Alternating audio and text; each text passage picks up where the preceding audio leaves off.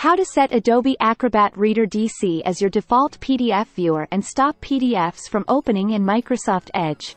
Adobe Acrobat Reader DC is a more powerful PDF viewer than Edge and Chrome browsers due to its ability to fill out and sign PDF forms, convert PDFs to other file formats, merge and split PDFs, and also password protect your PDFs.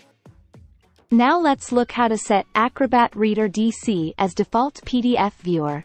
Method 1. Use the default apps settings.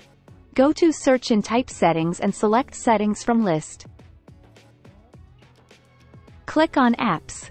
Click on Default Apps. Click on Acrobat Reader. Look for .pdf and click on it. Select Acrobat Reader from the list.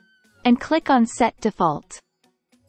Now go and open PDF file and you will be able to open it with Acrobat Reader DC.